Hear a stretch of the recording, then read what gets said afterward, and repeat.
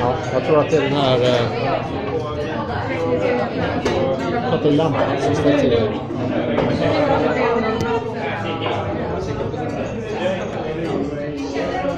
Okay, so to be better safe than sorry, I will repeat the answer to Kalle.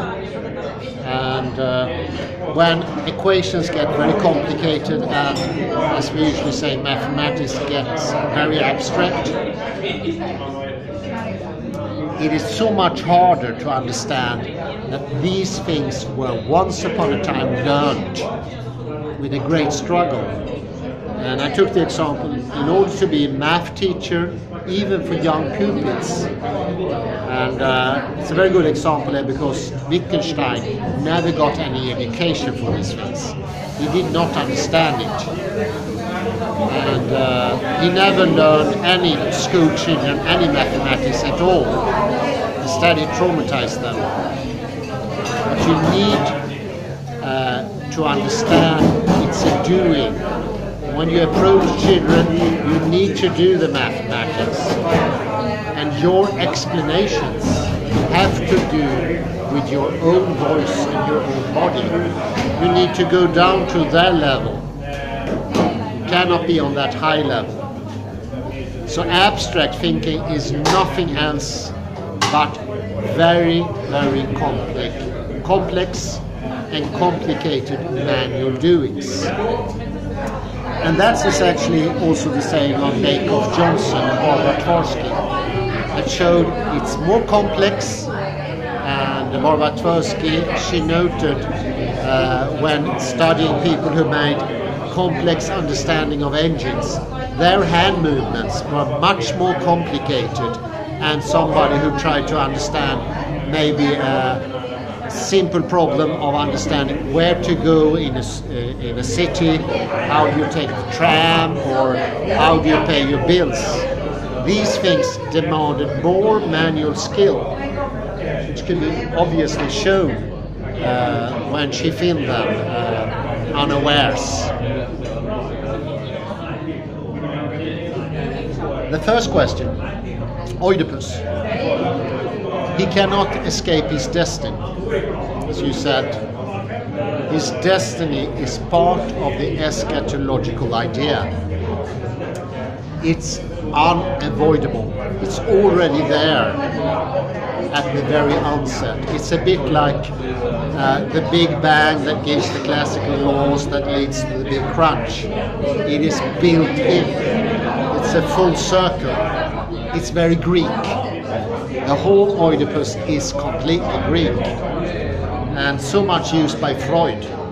Freud was also of the eschatological idea that knowledge stops here. I understand everything in this instance. It's without time, without space.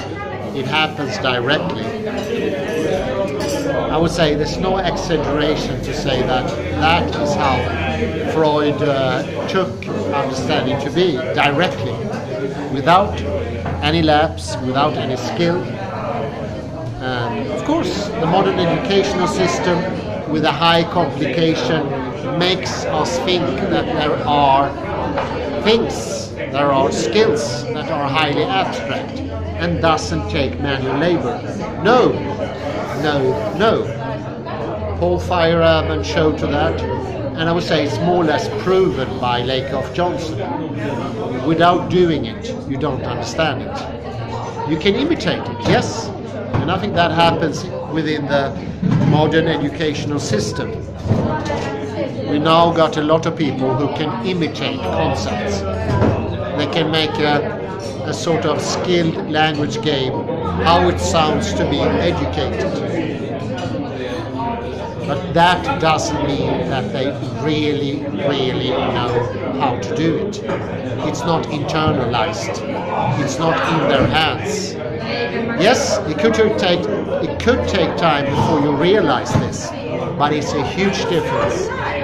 One is in reality, the other one is nowhere close to reality. Because reality is in the act, it's in the doings. It's when we interact with the world It's when we interpenetrate. It's when we touch.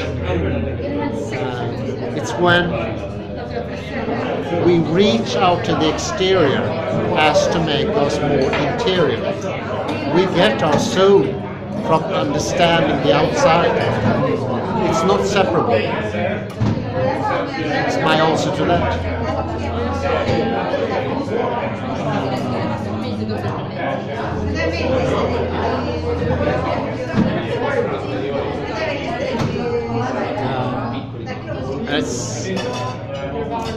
I pressed this before. It's very important to understand these mistakes could not have happened in the Middle Ages. And I would say not even in the Renaissance. But now with the advancement of education, and as I mentioned, Kant grew up in the first society on earth that had compulsory school. So you had to learn these things pretty early on.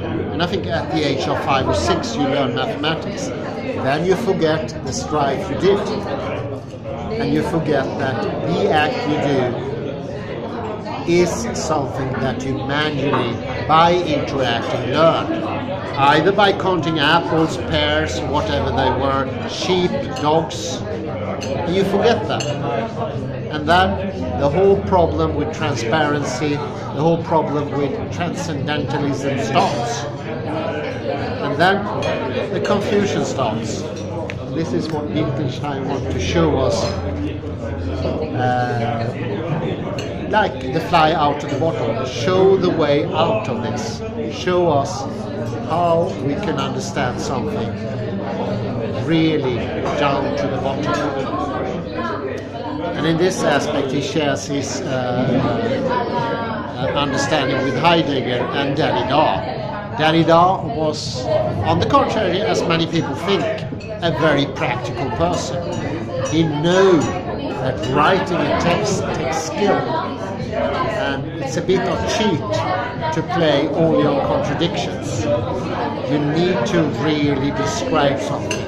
You need to go into the text when you read as well, and not diminish it to contradictions. I think I better end there. And so sad about the sound quality, but I'm really happy that we had a successful day today. Thank you very much, and have a good night. Thank you.